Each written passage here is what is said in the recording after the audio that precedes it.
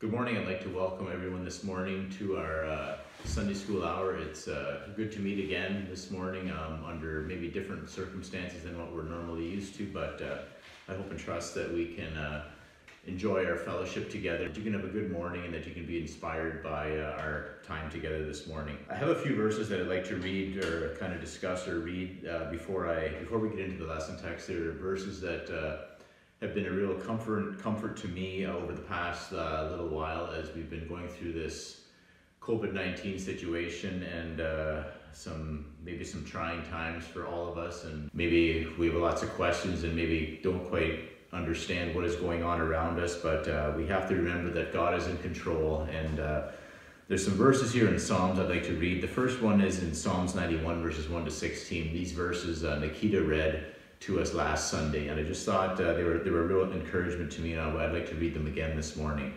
So Psalms 91, it says, "He will dwell in the shelter of the Most High, will rest in the shadow of the Almighty. I will say to the Lord, He is my refuge and my fortress, my God in whom I trust. Surely He will save you from a fowler's snare and from the deadly pestilence. He will cover you with His feathers, and under His wings you will find refuge. His faithfulness will be your shield and rampart. You will not fear the terror of night, nor the arrow that flies by day, nor the pestilence that stalks in the darkness, nor the plague that destroys at midday. 1,000 may fall at your side, 10,000 at your right hand, but it will not come near you. You will only observe with your eyes and see the punishment of the wicked. If you make the Most High your dwelling, even the Lord who is my refuge, then no harm will befall you, no disaster will come near your tent. For He will command His angels concerning you to guard you in all your ways. They will lift you up in their hands so that you will not strike your foot against a stone. You will tread upon the lion and the cobra. You will trample the great lion and the serpent. Because He loves me, says the Lord, I will rescue him. He will call upon me and I will answer him. I will be with him in trouble. I will deliver him and honor him. For long life will I satisfy him and show him my salvation." And another verse in Psalms 57 verse 1 that I thought was very fitting as well. It says, "Have mercy on me, O God, have mercy on me, for in you my soul takes refuge. I will take refuge in the shadow of your wings until the disaster has passed."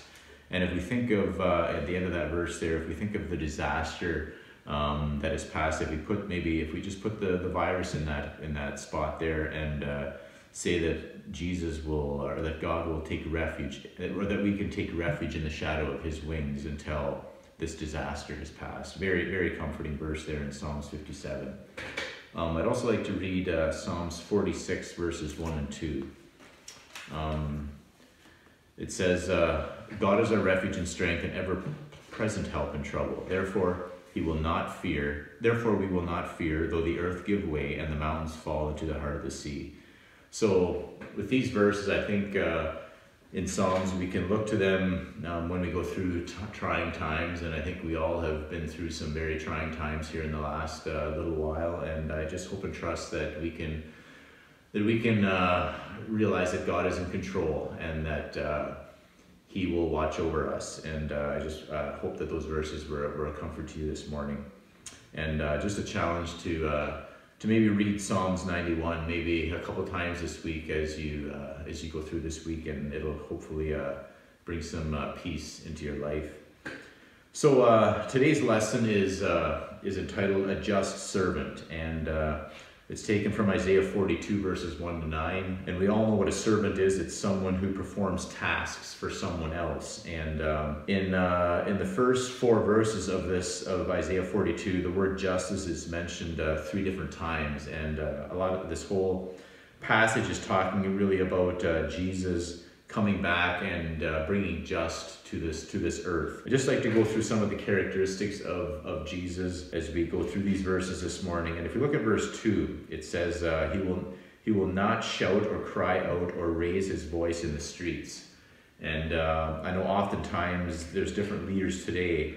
They want to draw attention to themselves. They want to be in control. They want everyone to look to them, and they want to be noticed. They want to be seen. They want to be heard. And that's totally different than how Jesus is going to be when He comes back.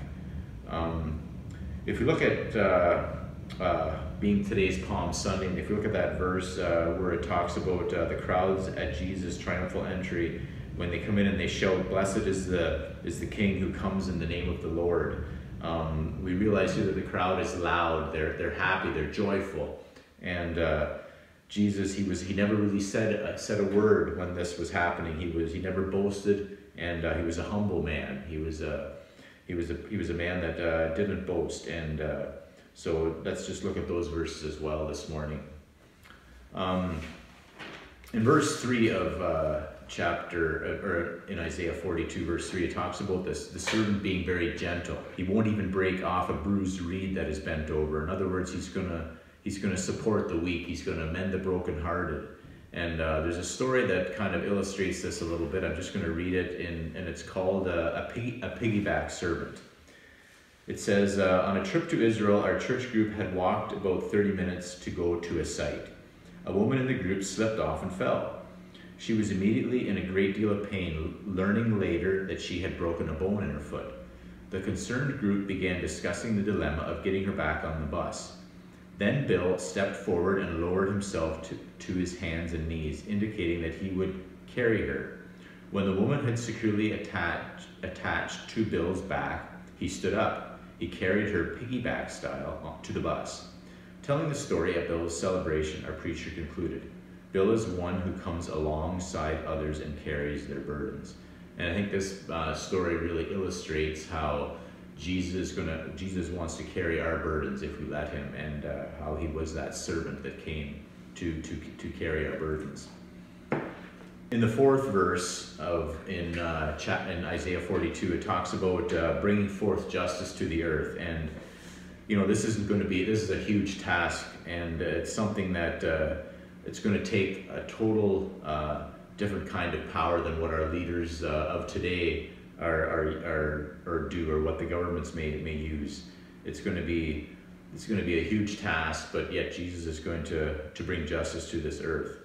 In verse 8, it talks about this servant isn't going to give in to any of his glory or praise to idols. And the question I have for each one of us this morning is, what are the best ways for Christians to guard against glorifying anything or anyone except God? How do we put God first in our lives today in 2020? I'd like to read Mark 10 verses 35 to 44 for a bit of a devotional this morning. If you have your Bibles, you can turn to that. That's Mark 10, 35 to 44.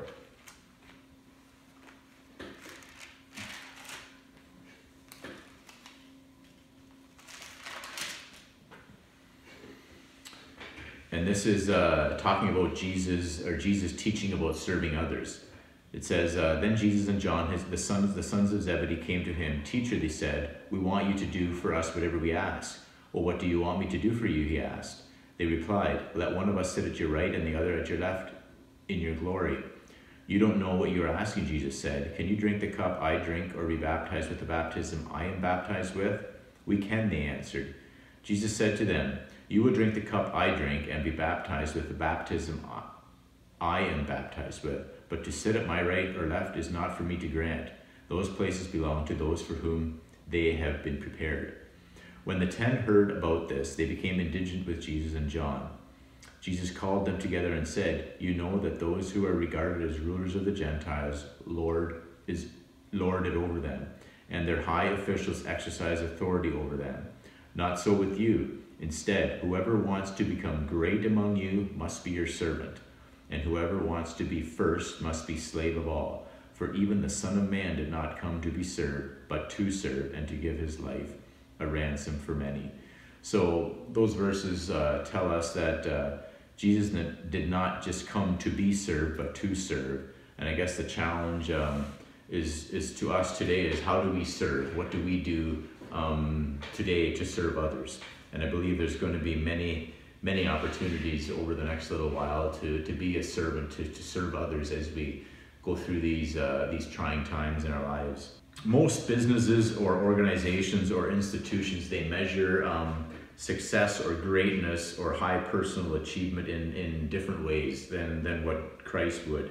And We think of in the corporate world, maybe moving up the ladder in a job situation. That's maybe what we consider high achievement.